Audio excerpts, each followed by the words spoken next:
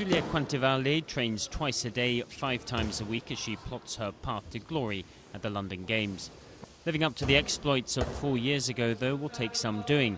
In Beijing, she was practically an unknown before making history by becoming the first Italian woman to win a judo medal as she topped the podium in the under-57 class.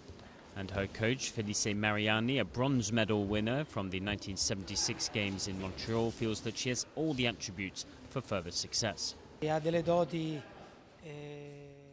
She has a good sense of balance, even if this has been lacking a little bit recently.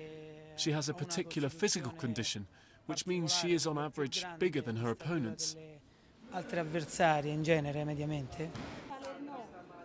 Yet sport has a habit of cutting down its heroes. Since Beijing, Quintavalle has struggled. She flopped at the European Championships in April this year and has slipped to number 10 in the world rankings. After Beijing, it was really hard for me, because when you have a gold medal, you really feel its weight on your shoulders when you compete. You have to show that you are capable, and you have to win. Beforehand, I was more relaxed, as I wasn't among the favourites.